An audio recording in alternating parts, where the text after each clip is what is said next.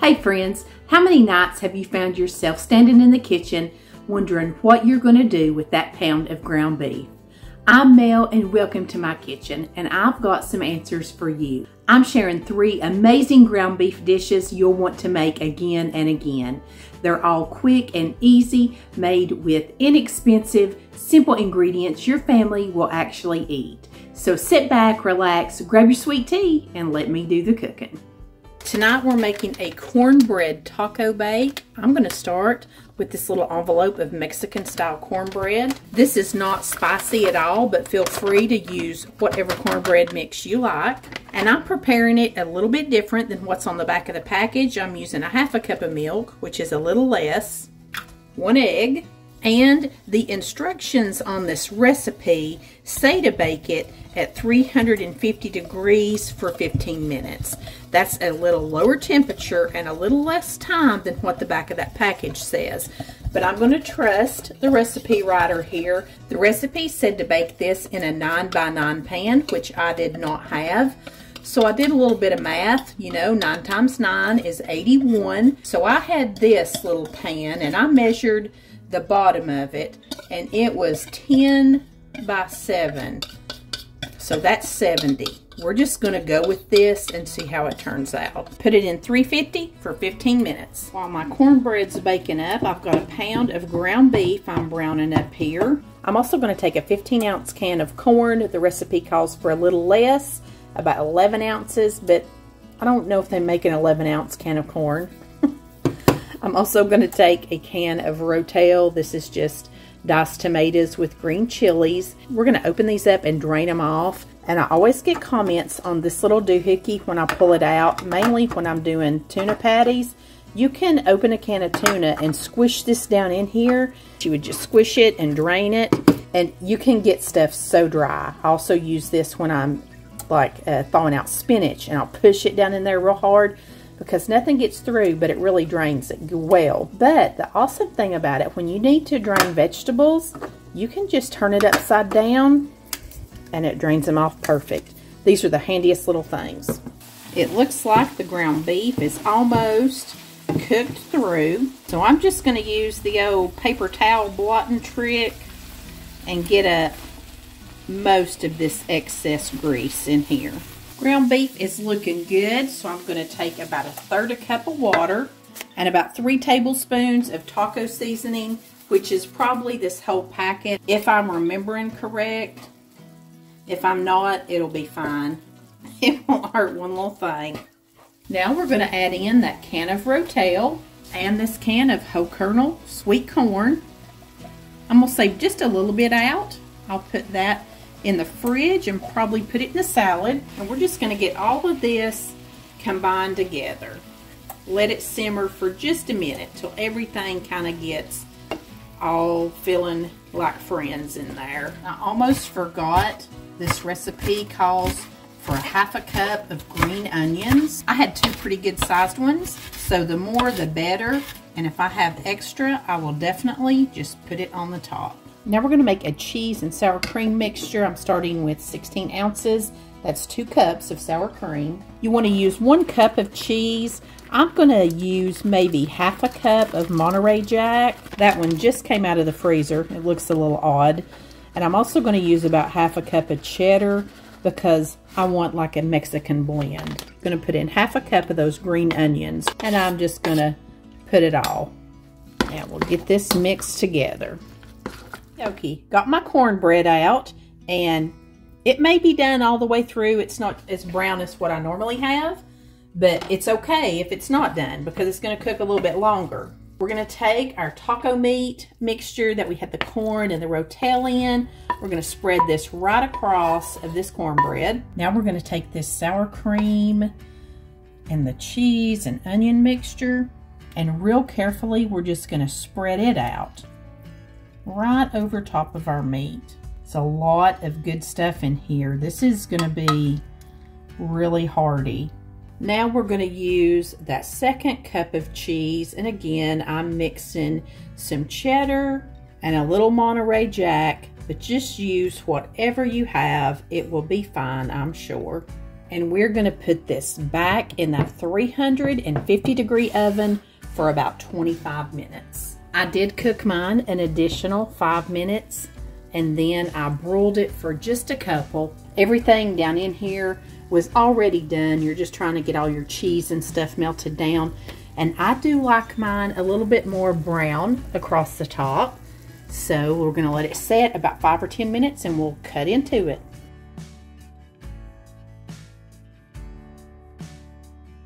I almost forgot my taco sauce. Definitely want a little bit of that on top.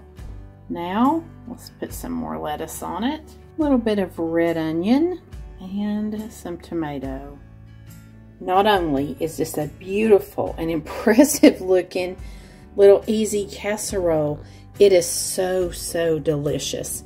It's got all of the wonderful flavors. What's not to love about cornbread and tacos? Together forever. They make the perfect BFFs. This is a good one for summer, but you know what? I get a little bit of that cozy fall vibe going on here too with this cornbread. Try this one and let me know what you think. I love it. I'd like to take this opportunity to tell you about today's sponsor, and it's one of my favorites. It's HelloFresh, America's #1 meal kit. At our house, we have already fully engaged in summer mode. That means longer days full of fun. And to keep on my schedule, I menu plan way far in advance. Most of our meals are centered around the things that I'm filming to share with you here. But I have 1 week every month.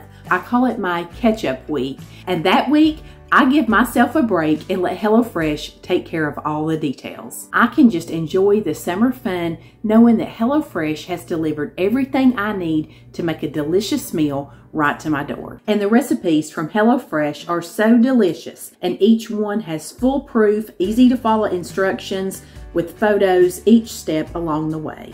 Plus, the pre-portioned ingredients make it easy to get cooking quickly, and you don't waste anything. With HelloFresh, you receive top quality ingredients. The seasonal produce is picked at peak ripeness and delivered from the farm to your doorstep in less than 7 days. And I am really loving the fast and fresh menu options. Can you believe this beautiful steak and potatoes went from box to plate in less than 15 minutes, and it was only 560 calories. To get started, go to HelloFresh.com and use code MOMMA16 at checkout for 16 free meals plus free shipping. That's an amazing offer you don't want to miss out on this summer. I'll have all the details in the description box below. Remember, go to HelloFresh.com and use code MOMMA16 at checkout for 16 free meals plus free shipping. Tonight we're making a very delicious, easy skillet lasagna. As always, we are using very basic pantry staple ingredients and our pound of ground beef. What I found, if you were here this fall when I discovered lasagna soup, I looked everywhere for these. Could not find them anywhere in my town, so I just had to break up lasagna noodles for my soup. And if you've not seen that video, I will link it below. It's delicious. But was at Trader Joe's and they had this. So I went ahead and grabbed it. This name, I knew that it meant Little Queen, but I did not understand why these are Little Queens. So the more you know. This was the name of a princess in Italy, and this was named in honor of her. So there you go. And I believe this is pronounced Mafalda. I could be wrong on that. If you don't have this, be sure and use a penne. Just whatever you have would work fine. I did find it interesting that Chef Boyardee had no trouble for years getting his hands on these little noodles. Yet here in my town, I had to go to the big city of Knoxville to get mine. We're going to use 2 cups of these. We're just going to cook these till they're al dente. And friends, if I ever offend anyone by saying something from your culture the wrong way, please know I don't do it on purpose. I can't even speak my English language. See right there? I can't even speak my own English language right half the time. But you know what? I do love learning. I do love finding out what the names of things mean in different cultures and stuff like that. It's kind of like when you're studying the Bible and you go back to see what the Hebrew and Arabic meaning of words were. It's just interesting, and I'm always loving to learn things like that. But yeah, I'm not the best pronouncer. Sorry. Meanwhile, over here in a language I speak fairly well, East Tennessee Appalachian, I'm dicing up 1 Vidalia onion, and Vidalia onions are named after a little town in Georgia called Vidalia, Georgia. That's where these were originally grown. Got some oil heated up in my skillet here, and I'm just going to soften me up this Vidalia onion. Should just take a couple of minutes. Now that our onions are good and soft, we're going to add in our pound of hamburger meat. Now we're going to add in some spices. We're going to use about a ½ teaspoon of garlic powder. We're going to use about 2 teaspoons of Italian seasoning and 2 little teaspoons here of minced garlic. We want to get all this incorporated in and get our meat browned up. And I plan on leaving the grease in this dish tonight. This was a 85-15 ground beef, so it's not going to have as much fat in it as Chuck does. If you're using a fattier cut of ground beef, you would want to drain it off before you put all your seasonings in here so you don't lose any flavor. And you could definitely use the Italian sausage. You could add some riced cauliflower in here. That's not anything that we really like, so I don't know if you could replace the meat with it, but you could definitely add it in addition to, for sure. And I thought about throwing some spinach in here, but I think I'm just gonna leave it like it is today. I almost forgot a little salt and pepper. That goes a long way in anything you're making. Now we're going to add 15 ounces of tomato sauce. I buy the small 8-ounce cans, so I'm actually doing 16. And this is not my first dance with tomato sauce in a dish, so I'm putting in a big old spoonful of tomato paste. Anytime I've just used tomato sauce, it's never had a rich enough flavor for me. And tomato paste will really give it some deep, just robust flavor. At this point, we're going to take some grated Parmesan cheese and we're going to mix in about ½ a cup. And this next step is totally optional, but I'm also putting in about a cup of cottage cheese. You're welcome to use ricotta or just leave this out. But to me, a lasagna has to have the cottage or ricotta cheese. This is not going to be as pretty as layering up a lasagna, but every bit of the flavor is going to be in here. Once that comes back up to a little bit of a simmer, we're going to add our pasta right in here. I should have used my bigger skillet. I do this every single time. And I did throw in another handful of this pasta when I was cooking it up because it didn't look like I had hardly used half of that bag. And that was a 16-ounce bag. Now I'm going to take a generous cup of mozzarella cheese and sprinkle it all across the top of this. Anytime I top something with mozzarella, I always like to go back with a little Italian seasoning. I just think it makes it pretty. I'm cutting my heat down to low and I am just going to cover this and let it melt that cheese down.